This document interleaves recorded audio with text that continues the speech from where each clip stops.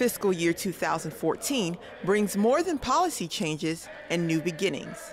It also brings brand new chiefs into the mess. I know all of these prospective Chief Petty Officers, having completed their season of pride, are ready to join the Chief's mess.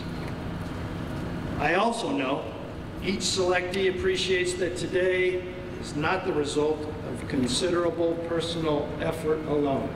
After 365 days of training, these newly promoted chiefs will now don their anchors. It is the moment when these sailors choose to pick up the unique mantle of leadership accorded to a chief, to shoulder increased responsibility and authority, and most importantly, to accept the solemn obligation to embody the confidence, employ the expertise, and earn the trust that are the essence of the Chief Petty Officer community. Chief Petty Officer selectees, we're proud of you. Anchor up.